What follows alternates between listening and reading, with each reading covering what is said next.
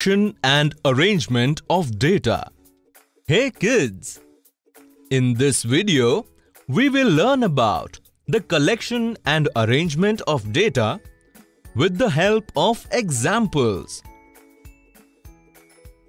Sister!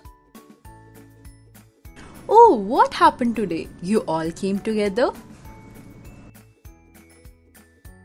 There is a fair in the neighboring village. Will you take us there? Definitely, if you promise me one thing. What promise, sister? That you all will hold each other's hand so that nobody gets lost. Yes, sister. We will not leave each other's hand. Okay, so let's get ready to go to the fair. But before going there, I'll ask some questions. Answer me by raising your hands. Okay, sister. So first of all, let's find out the choice of your swings and games so that it makes easy for us to buy tickets tomorrow. So tell me, who wants to take a ride on the giant wheel? 1, 2, 3, 4, 5 and 6. Sister, I get scared.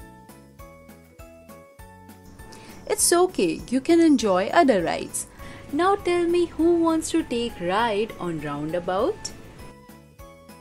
1, 2, 3, 4, 5, 6, 7, 8, 9 and 10. Wow!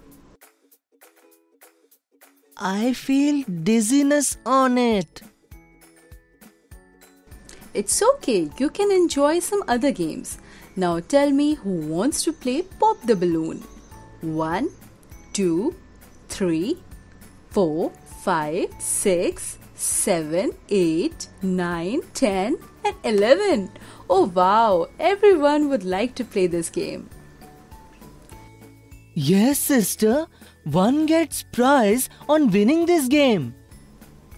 Now tell me, who wants to play and win with Throw the Rings? 1, 2, 3, 4, 5, 6, 7 and 8. Sis, what have you made? I have prepared a list of tables according to your wishes. This will help me to know how many tickets I have to buy for each game. Can you tell how many total tickets we have to buy?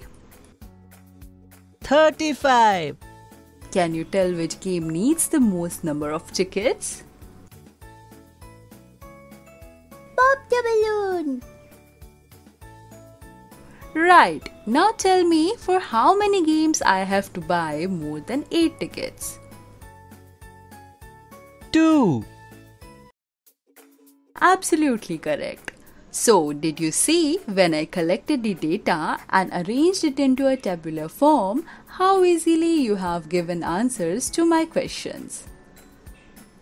Yes, sister.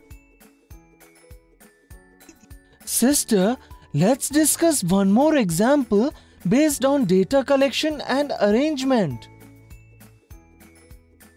Yes, right. We'll also get late while playing there. So let's collect some data related to foods. So now tell me, who all wants to enjoy Golgappe?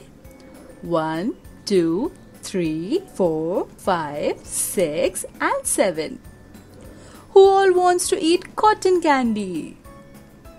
1, 2, 3, 4 and 5. Sister, I have cavities, so I can't eat sweet things. Okay, who all wants to eat samosas? 1, 2 and 3. Who all wants to eat bread pakoras? 1, 2, 3, 4, 5, 6 and 7. Who all wants to eat ice cream?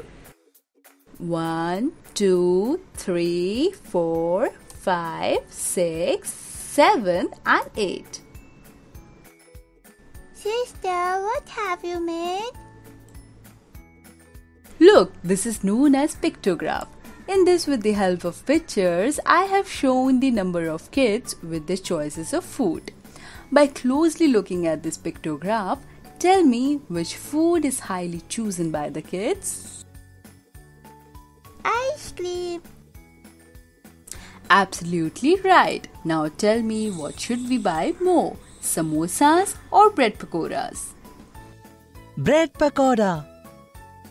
Right. Now tell me, how many kids love golgappas? 7. Very good. So kids, pictograph is also a very good way to represent data in an organized manner. Have you seen how easily and fastly we have answered with the help of these?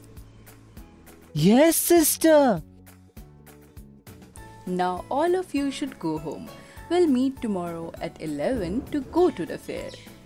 So kids, today we have learnt about collecting and arranging data in a tabular form or a pictograph.